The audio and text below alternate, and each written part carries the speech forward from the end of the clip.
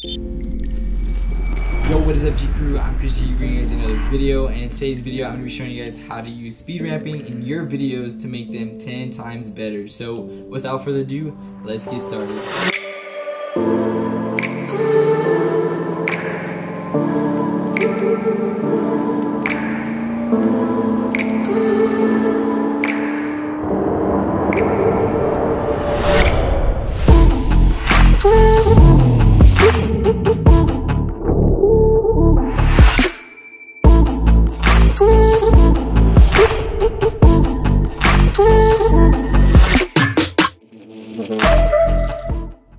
Well guys, I hope you enjoyed that little sequence. Let me know down below what you thought of it, what your favorite part was, but without further ado, let's get started with the tutorial. So first thing we're going to do is, as you can see, this is the project that I had that you guys literally just saw.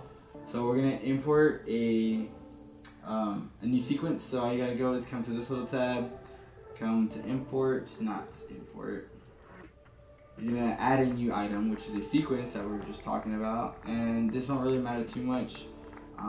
As you'll see right now, we're going to find the footage that I want to use. So it's going to be, if I remember correctly, this one, yeah. So you'll notice it'll just change the sequence to that. So we're going to delete the audio because we don't really need the audio for this tutorial. When you mess with speed ramping, the audio gets really distorted and it does not sound natural at all. So I would suggest you just delete the audio separate from the video. So yeah. Now that we have that done, let's actually look at the footage. I was trying to see how I can come up to the side view mirror, and then I also wanted to get the wheels and the tail light, but I didn't get all of the wheels. I wanted to, but unfortunately I couldn't get it all. So what we're gonna do is we're gonna start from the rear view mirror, right there, and then we're gonna end it right before the we'll end it like right there, something like that. So what we're gonna do to help it is what's going on? So we're gonna move this to the beginning by just dragging it, and then we're going to help it by putting it at 50% speed. So I shot this at 60 frames a second. So if you shot this at 24 frames a second, it probably wouldn't work if you half the speed, simply for the fact that it's going to be jittery and it's not going to look smooth. Whenever you're working with slow motion, 60 frames a second is the best bet to go for, because anything less than 24 frames a second, you're going to see that it's very jittery and it doesn't look nice at all.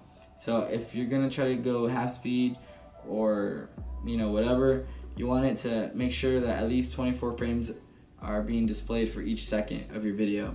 So I know since I shot it at 60 frames a second, and if I half speed it, that's 30 frames a second, so that's over 24, which would be fine. So if I shot this at 50 frames a second, that would still work, because that would be 25 frames a second. So yeah. Now, if we look at this footage, it looks decent, honestly. It looks fine. Going to the wheel, and then moving up to the tail light. So that looks pretty good. The only problem I have with it is right here at the very end, I like knock it with something, my gimbal. So what we're gonna do here is speed ramping and warp stabilizing, they don't work well together, or they don't work at all together. So what we're gonna do is we're gonna nest this clip, and the way to do that is you right click it and then you hit nest, and then it makes its own sequence within that. So what that pretty much does is it gets rid of the speed duration or speed ramping.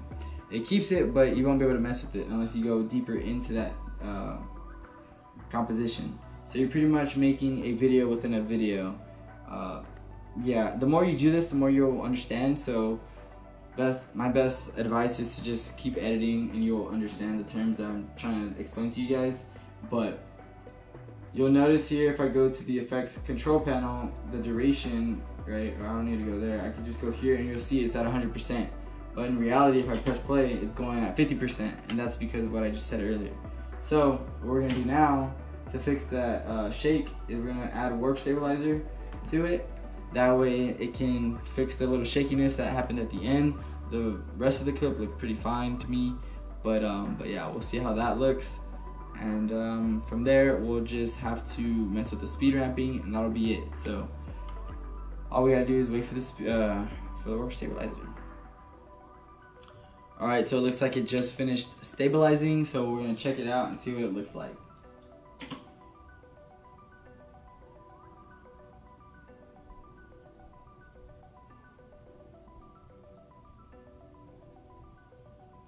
Clean. That looks really good. So now what we're going to do is we're going to save the project.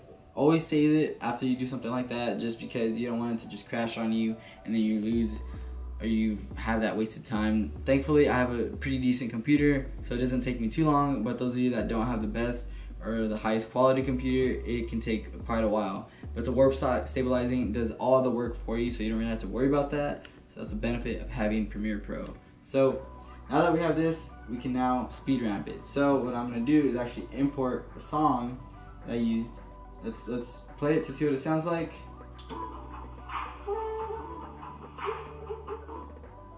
So use that portion of the song.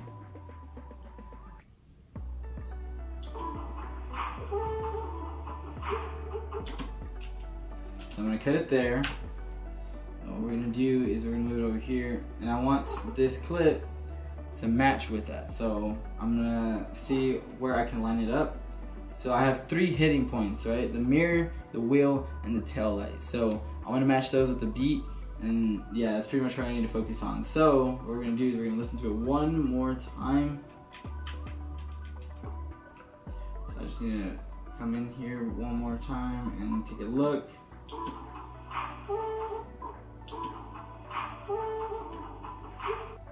Alright, so I have an idea of what I want to do with the speed ramping, with the music, so let's get to it.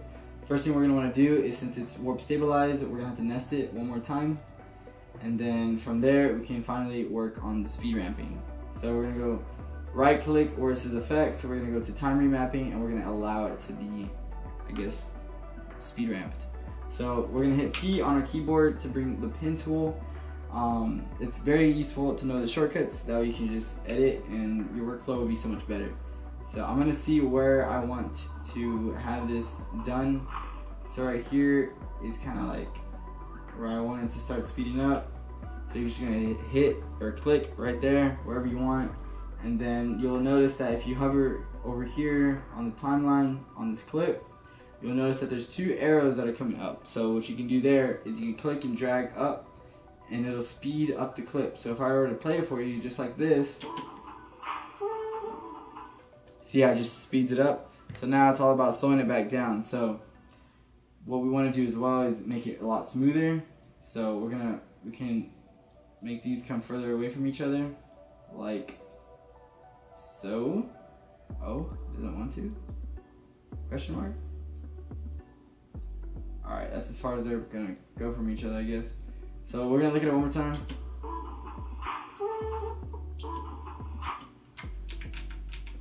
I'm gonna put it back to where it was.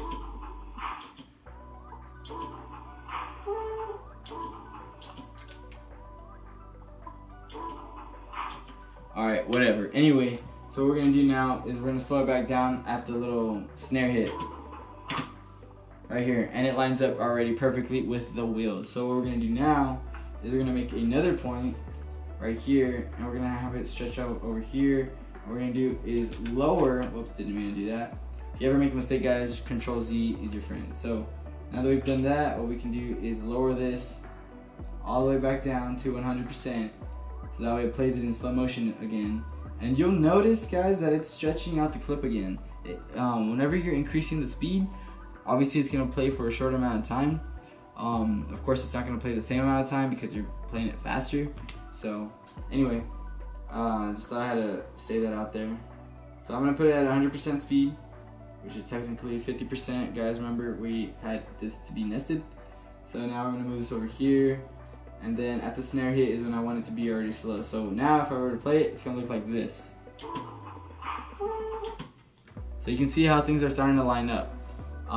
It's very key to get this stuff sorted out very precisely with the beat, because it makes it so much more clean.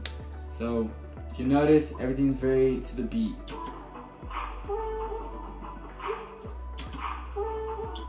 And then when that instrument where it hits that high note, I want it to start moving up again and slowing down again to the tail light on the next beat, which is also a snare hit, I believe. Let's see. It's actually a bass hit that I'm gonna slow it down at, and then I'm gonna cut off the video when it hits the snare hit.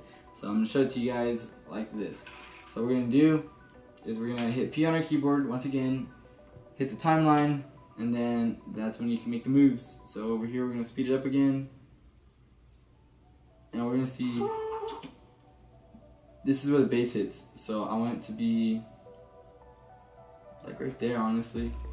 And then I'm gonna hit P on my keyboard again. Or actually, before that, let's take a look.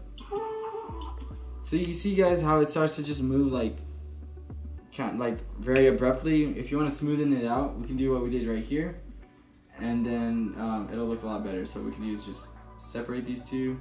I don't know why it's giving me a hard time selecting these two clips. There you go.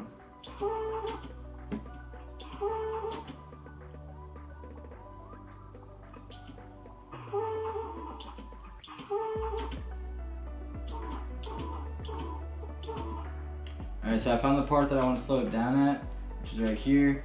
And here, I kind of want the slow motion to be very abrupt, which always looks cleaner sometimes. Not all times, but most of the time. So what we're going to do is we're going to have it at 100% again. And you'll notice it's making keyframes, guys. And it's right here and up here as well. So if you come down here, you'll notice it's making the keyframes. So it's nice and smooth. You know where everything's at, and you can stay very organized with all your keyframes. So now that we have it set to have it on the beat, it'll look way nicer. So now,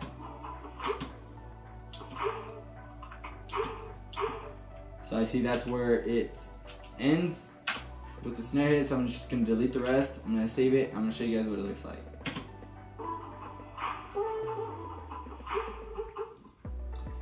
That's pretty much it, guys. That's speed ramping for you. It's really not that complicated.